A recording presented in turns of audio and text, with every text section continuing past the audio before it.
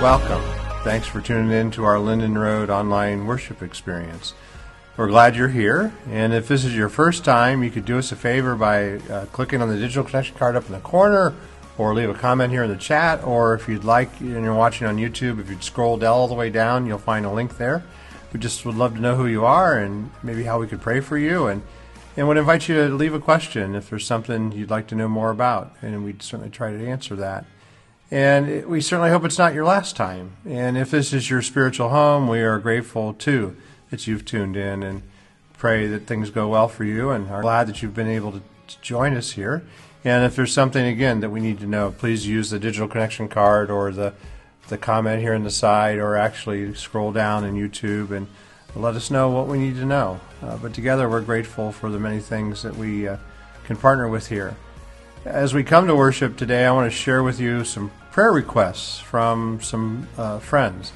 As you know, I've shared over the many months, I've been doing some work inside the Mansfield Correctional Institute through the Ministry of Prison Fellowship, and recently we asked the men if there's anything they'd like to have prayer for, and so I'd like to share a couple of those now. First, one of the gentlemen shared that he was grateful that we were coming in, and he wanted us to pray for his wife and for his children, and then also for his grandchildren, and then to pray for him, that God would protect his family, and that God would also consider giving him a shot at freedom if it's his will. And then Jimmy asked that we would pray first in detail to think about who he is, and he knows that he's planted bad seeds in the past, but he also knows that he's doing some good things, and so he wants us to pray for the people, for the good seeds that he's planted. And that we would also ask God the Father that he's thankful he's given him a heart of thankfulness and love and joy and peace, and that he's able to demonstrate these things in the name of Jesus. And then finally, one of our friends asks that we pray for his son James, who needs prayer because of his addictions and his drug problem, and he wants him to meet Jesus. And so let's take a moment and pray for these men. Father, we're grateful for the work you do inside the prisons, and so we lift up these particular prayer requests and many others that I know are there. We know that we can stand with these brothers to give them encouragement, knowing that we've prayed for them. And so send your Holy Spirit this morning even to bless them, to know that you are present to them in the midst of their journey in this chapter that they're walking in. But we're grateful that we can stand with them, and we pray it together in the strong name of Jesus. Amen.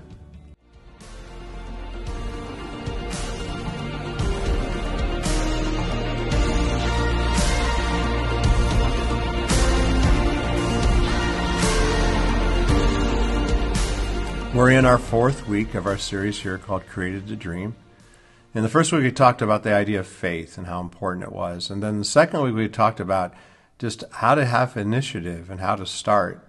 And then last week, we did a deep dive into unpacking just this idea, how do you have faith when it seems like God isn't showing up? And this week, which helps us better understand the last 3 weeks, is the idea of being persistent. You got to just keep going at it. Now, as we begin here, we look at the book of Hebrews, chapter 12, verse 1. It says, we have around us many people. It's talking about those people who were in the Bible, whose lives tell us what faith means. So let us run the race that is before us and to never give up. So what does the Bible tell us? It tells us that life is like a race. It's like a marathon. Unfortunately, a lot of people don't finish that race very well. And why is that? Well, we're going to unpack that here today. It's because we get discouraged and we get distracted, and then even we get hurt because relationships and life are really hard. Now, we need to be reminded that whatever God starts, he's going to finish. But that's not true about us as human beings, right? That's something that we struggle with. And many of us, when we start something, we end up getting tired and we get bored and we get distracted, and then we move on. And we leave a rubble of unfinished projects behind, even unfulfilled commitments and unkept promises. And it's all because we get discouraged. So if that's part of your story, this is going to be a good week, I think, to unpack together. How do we understand ourselves being created to dream?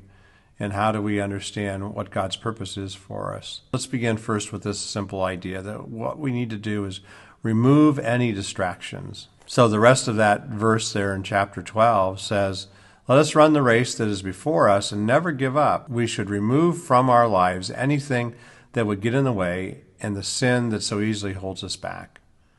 So what is he saying here? He's basically saying we need to remove anything that gets in the way, that keeps us from running our race. Now, as we've talked many times, we need to understand that each of us have been created for a unique race that only you can run, and that all of us have a different life to live. And yet the problem is other people want us to run their race, and that's where it gets messy. And so as you go through life, people start putting expectations on you, right?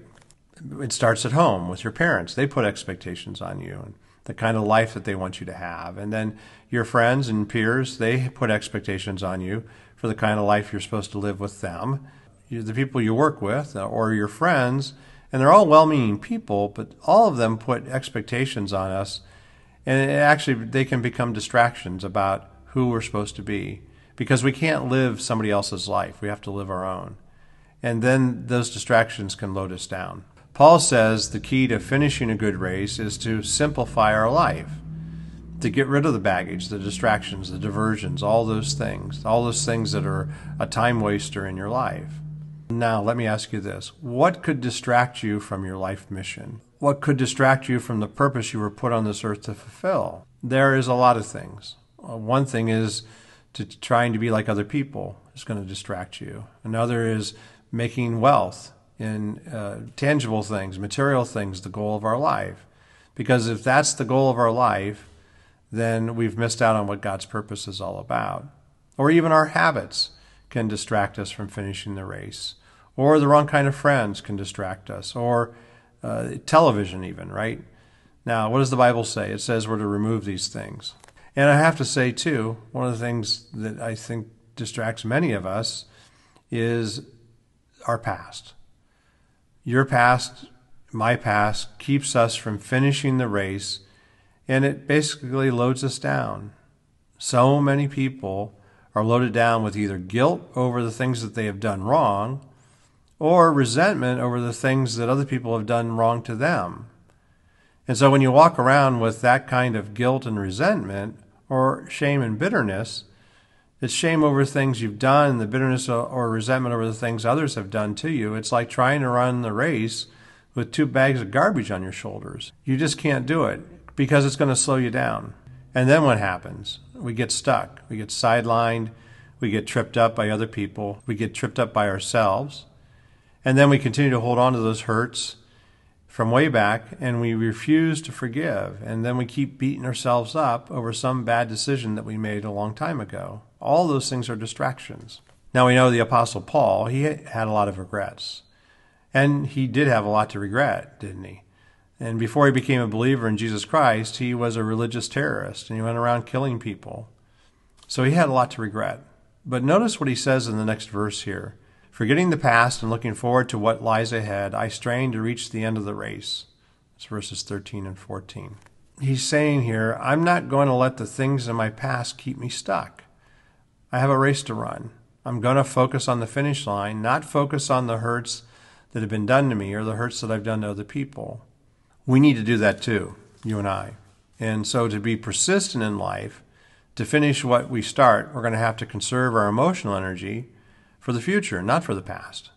I think that makes a lot of sense. We need to focus all of our emotional energy on the future, on what God's going to do, and let worry and regret and guilt be in the past. So we're going to have to let go of some grudges, and we're going to have to let go of some of the guilt, and we're going to have to let go of the grief. Now, the Bible tells us in Isaiah 43:18, I love this, don't dwell on the past, because it will be a distraction. We want to finish well. The second thing you and I have to do is remember the reward. Remember that God has put a reward out there in front of us. If you're going to finish well in life, you have to remind yourself, I have to remind myself of why we do what we do. Otherwise, why even make the effort, right? It's this idea of the why. Why do we do it? It's the why that's behind what you do determines how long you're going to last in what you do. If it's all about immediate gratification, you're not going to last 5 minutes. And if it doesn't show up, you'll stop. If the why is something that's short-term or long-term satisfaction, you know what? That's not enough either. It'll last a little bit longer, but the only why behind what we do that makes sense for any of us, that lasts all the way through life, through some of the toughest things you have to face in life, is the eternal reward that God gives us. So when we feel like giving up and when you feel like you're not going to make it, sometimes the only thing that will get you through is to say to yourself these words, my faith will be rewarded. So here in 1 Corinthians, Paul says, chapter 9, to win the contest, you must deny yourself many things that would keep you from doing your best. But we do it for a heavenly reward that never disappears. So I run straight to the goal with the purpose in every step. Now, I want us to clearly understand this reward isn't based upon something that we do. It's not something that's on a balance scale. It's all not because we do something, God does something in return. God rewards us based on this idea, this concept called grace. We've talked about it before. And so here's what grace means. Grace means that all the wrong things I've done, all the sins I've committed, God erases those and forgives every one of them when I put my faith in His Son, Jesus Christ. Which means, and you notice there's a thread in this series, it's about faith ultimately, because grace means that every good thing that I do in life is by faith. And because of my faith, God rewards everything. Every word that I speak by faith, God's going to reward that. Every thought, every prayer that I've prayed by faith, God will reward that. Every action by faith, God will reward that. Every single one. And that's what you and I have to look forward to. God made us and He fashioned us to look forward to that reward. So think about this in your life. If you're having a tough day at work, what happens in the middle of the day? Well, you start thinking about the way you're going to reward yourself on the way home, right? And if you're having a tough week, you think, well, at least there's the weekend. You're going to do something creative and different on the weekend, and then you look forward to that reward. And if you're having a tough year, you start thinking about, well, at least I've got that vacation. So let me ask you this. What do you do when you're having a tough life? What do you do when the weekend isn't long enough to be able to help you make it through? Or that there's no vacation good enough to give you hope in life? And there's a lot of times in life when the only hope, the only strength that's big enough to help us make it through is to know that you can finish well. To encourage you in tough times is knowing that God has a reward that is out there for us, personally given to us. We look at ourselves sometimes and we all think, why can't I get motivated today? Get an amen, right? Sometimes the reason is we need a higher motivation. The next paycheck, even the next business opportunity isn't enough to motivate us anymore. You need a motivation that can only come from the reward that God is going to give as we're faithful to Him. There's no external motivation. There's no internal motivation, but it's eternal motivation that will keep us going and moving. Again, the writer of Hebrews 6:12 says, don't drag your feet. Be like those who stay the course with committed faith and then get everything promised to them. Think about that word promised. One of the ways you can focus on God's reward in eternity is by focusing on God's promises right now. So let's take a look at this verse in Galatians chapter 6, verse 9. We've looked at it before. He says, let us not get tired of doing what is right, for after a while we will reap a harvest of blessing if we don't get discouraged and give up. I think all of us could use that verse, right? We could all use that understanding right now. But what that leads us to is this third point today is that we need to resist all discouragement. See, if you want to finish what you start and you don't want to get discouraged, you've got to remove the distractions. And then you've got to remember the reward, and then you have to resist all discouragement. And you don't give in to it. We have to fight it. And I know many of us are discouraged right now. We're discouraged about our health and about finances, maybe about our marriage. You may be discouraged about your children or your desire to get married or your desire to have children or your desire to even maybe change jobs. Maybe you're discouraged about your finances or a personal problem. Whatever you're discouraged about, I want to say I'm sorry. But I also want to say as a pastor, and to be honest, to tell you that that's a choice. That you are discouraged because you're choosing to be discouraged. And that is a choice. Nobody's holding a gun to your head. Nobody's forcing you to feel discouraged. The truth is, discouragement is always a choice. It's like any other attitude we take. And so if you're feeling down, if you feel like quitting, if you feel like giving up, it's because you're choosing to think discouraged thoughts. And we need to be reminded we don't have to do that. In fact, the Bible says don't do that. It says do the exact opposite. It says fight the discouragement, resist the discouragement, move against it. It's interesting that this idea of discouragement is the evil one's number one tool to making us ineffective.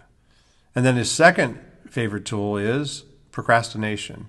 And if he can get us either discouraged or to procrastinate, then we're locked up. Forget it. We're toast. So he's going to mess with us, and he's going to either mess with us through discouragement or procrastination. The great pastor D.L. Moody once said, "I have never known God to use a discouraged person." Why? Because it's the opposite of having faith. And you'll notice that's what we're talking about in this whole series about Created the Dream, is to wrap our mind about what does it mean to have faith and how to be persistent, as we're talking today in our faith, that we can then see that our problems, when we look at them through God's eyes, are not problems at all. We can have faith. I want us to unpack a little bit more here of Galatians 6. He says, "Let us not get tired of doing what is right, for after a while we will reap a harvest of blessing if we don't get discouraged and give up." Now, notice that what he says here is that you don't get tired of doing what is right. How many of us have ever tired of doing right? We do get tired doing what is right. And you want to know why? Because it's easier to do what is wrong. If doing what is wrong was hard, nobody would do it. It's easier to be undisciplined than disciplined. It's always easier to lie than to tell the truth. It's easier to be selfish than it is to be unselfish. It's easier to be codependent and put up with things rather than confront someone in tough love. It's always more difficult to do the right thing. That's why it takes energy. It takes effort, and that's why we get tired of doing what is right. So it takes energy to do God's will. Notice it says, don't get tired of doing what is right, for after a while, and we need to look at that, we will reap a harvest of blessing, which means if we don't give up, whatever we give to God, he multiplies. As we talked last week about the farmer, right, and his understanding of how God works. We know when we plant the seed, we don't get a plant instantly, right? No, there's always a delay. There's a time period. You have to wait. You plant in one season, springtime, and you harvest in another season. And then there's summer and fall too, right? There's always a delay. You just don't get instant gratification. God is not a vending machine where you put in a prayer and instantly get it. So let's take a moment and talk about why does God delay our prayers. He delays our prayers because he's stretching our faith. It's not I pray for it and bam, it happens instantly.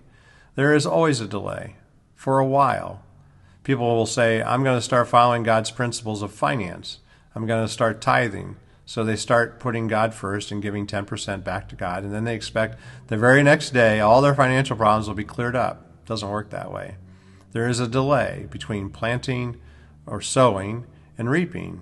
It says after a while we'll reap. So what do you do after that, after a while time? When you've done the right thing, but you haven't seen the reward yet, what do? What do you do in light of that? Well, it says, keep on doing what is right. Keep on doing the right thing. What I have to say is probably one of the greatest tests of faith is how we handle these delays. How do we handle what would appear to be setbacks? When you're doing the right thing and you don't see the immediate reward, the immediate results. When you do the right thing, even when nothing is happening, what do? Do you have a pity party and invite yourself to it? Or do you start complaining? Do you start griping? Do you start saying, forget it, I'm going to give up, this isn't worth it? No, the Bible's pretty clear. It says that we need to resist discouragement. He says what? Keep on doing what is right for a while. We will reap a harvest of blessing if we don't get discouraged and give up. Don't give in without a fight, is what he's saying. Here's what we need to understand. Anything worthwhile in life takes effort. It takes energy and it takes endurance. Nothing worthwhile is easy in life, and anything worthwhile takes effort, energy, and endurance. You just got to keep on keeping on, as they say. I can say this much as we think about life, and we can count on this, is that God will test our faith in life, and he will test our commitment. He's not going to test it 100 times. He's going to test it thousands and thousands and thousands of times. Why? Because he wants you to learn about what's inside you. And second, he wants you to learn what he is like, and depending upon him. Now, I know that when we start unpacking these things, all need to understand that life is tough. There's no beating around the bush about this one. Life is often very tough. This world is not heaven. All you have to do is watch the news and see the terrible things that we see happening in the Middle East right now. Things are not perfect here on earth. Life is tough. And as you go through life, you often start to get tired, and you start to get discouraged, and you begin to doubt yourself, and then you begin to doubt God, and you start saying things like, maybe this serving God thing isn't what it's cracked up to be. We start having doubts, and we start thinking, if I just let up the pedal a little bit, and not have so much gas in my life, maybe become a lukewarm Christian. Those things can be real. Our minds can be filled with discouragement. And there can be a point where we feel like quitting. And what do? Well, let's look at this next verse here I want to share with you. It comes from Psalm 94:19. Lord, when doubts fill my mind, when my heart is in turmoil, quiet me and give me renewed hope and cheer. Wow, that's so beautiful. It's the idea of pausing and reflecting on God's goodness. This verse tells us two things that we do when we're filled with doubt and want to give up. The first, it says, quiet time. The first thing you need to do when you're filled with discouragement is to sit down and shut up. You need to be quiet. Most of us are not quiet. In fact, we don't even like quiet, right? Quietness can scare us. If we sat here for 5 minutes, we wouldn't know what to do. Seriously. So let me ask you a question. Are you ever awake and quiet at the same time? I mean, there's a practice that we need to lean into. Some of us, the only time that we're quiet is when we're asleep. From the moment we get up, the radio goes on, the TV goes on, or you pick up the paper, or you pick up your phone, start scrolling, checking out the social media tabs. You see, our entire life has become interactive, and that's not a good thing. One of the things that I've come to understand is that the less silence you have in your life, the more stress you're going to have. The less silence, the more stress. And that the idea, and I want to give a promotion here again, we have it here in the worship notes, the Pause app from Ransomed Heart Ministries.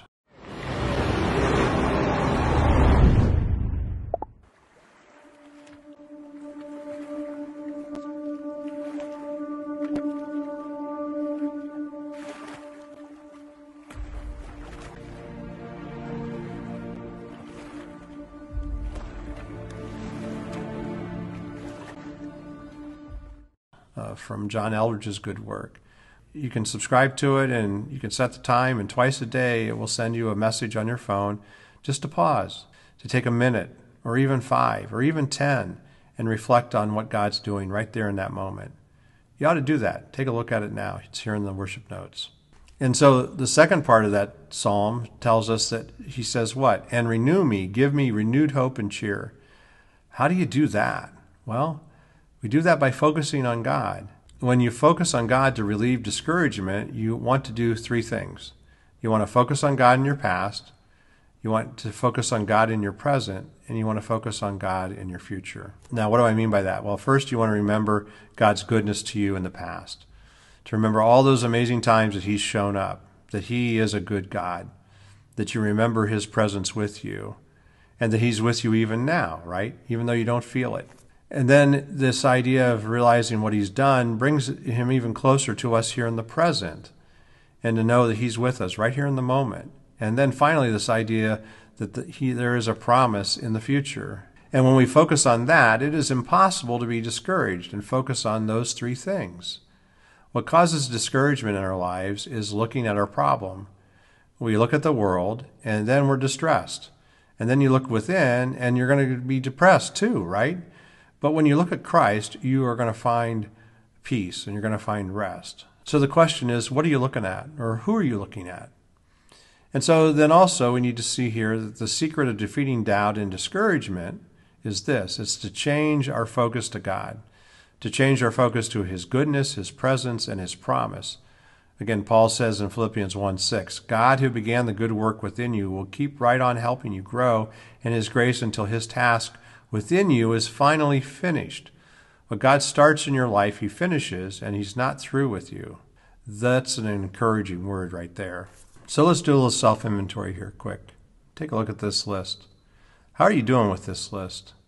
How about your daily time with God? How about praying for your family and your marriage, or those you might be in a small group with? How about sharing your faith with friends who don't know Jesus? How about your tithing of giving to God's work? How about your exercise and diet? How about controlling your anger and your words and your thought life? And how about trusting God with your pain and your problems? So yeah, take a look at this list, and where do you need to be more persistent and to finish what you start? Because I'm going to guess when we start looking at these things, and maybe you're there where we sort of say, I'm just at a quitting point, that you're ready to give up, that you can't do anything more, that you're just done. But I want you to know that you can take it. And there's this last step that we have to do, and that's to, number 4, to renew myself daily. So what have we said? We said in the race of life, you must remove any distractions. You must remember the reward at the finish line. You must resist all discouragement, and then you've got to renew yourself every day. Renew myself daily. If you're going to last over the long haul, you must figure out how to recharge yourself both physically and spiritually. You got to learn the art of mid-flight refueling, how to keep on keeping on and still get recharged. First, we need to learn physical renewal. The psalmist says in chapter 127, verse 2, God wants his loved ones to get their proper rest. Okay, how you doing with that?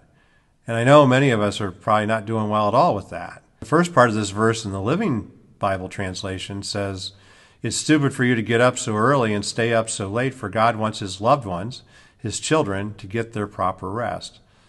No wonder you're discouraged, because fatigue will make cowards out of all of us. That's what Vince Lombardi said. And then the second thing is that we need daily spiritual renewal. Again, Paul writes in 2 Corinthians chapter 4, verse 16, this is why we never give up.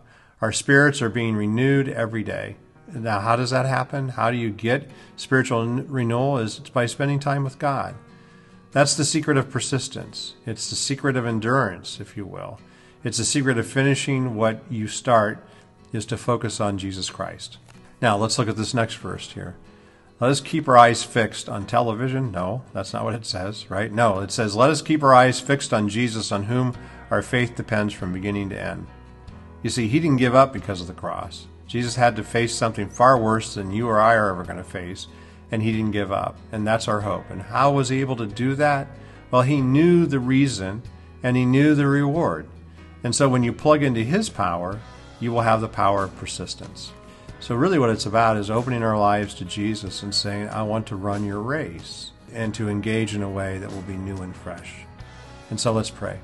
Father, life is often very tough, and many of us feel like giving up.